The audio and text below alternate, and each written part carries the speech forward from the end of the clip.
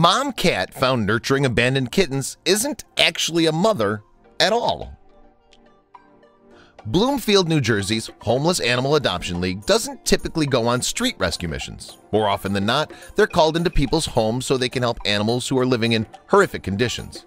When they recently received a call about a family of cats that had been abandoned on the side of the road in East Orange, though, they decided they had to take a look. They were nearby after all. By the time they arrived at the scene, it had started raining. Knowing that time was of the essence, they quickly scooped up the mother cat and her 6 kittens. However, when the veterinarian team examined the little feline family back at the shelter, they were in for a huge surprise. Before we get started, take a moment to please subscribe to our channel, leave us a comment, and give us a like.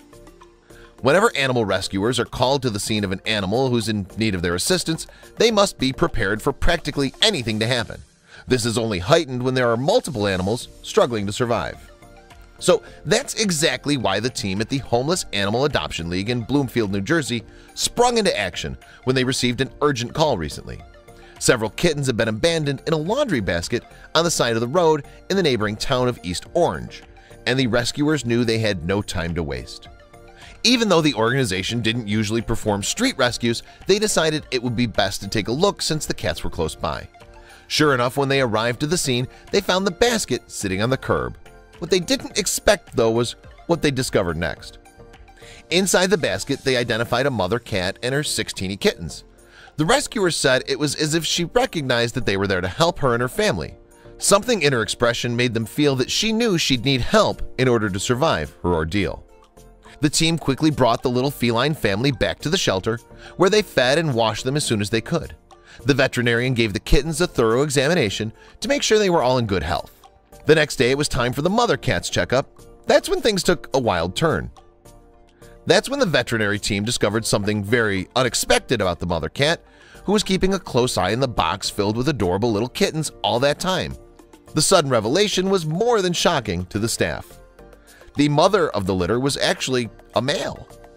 The shelter workers speculated that he may have been the father or a brother cat from another litter, but there was no way of proving that at first glance. In fact, he could just as easily have been a random male who came across the little kittens and decided to keep them company.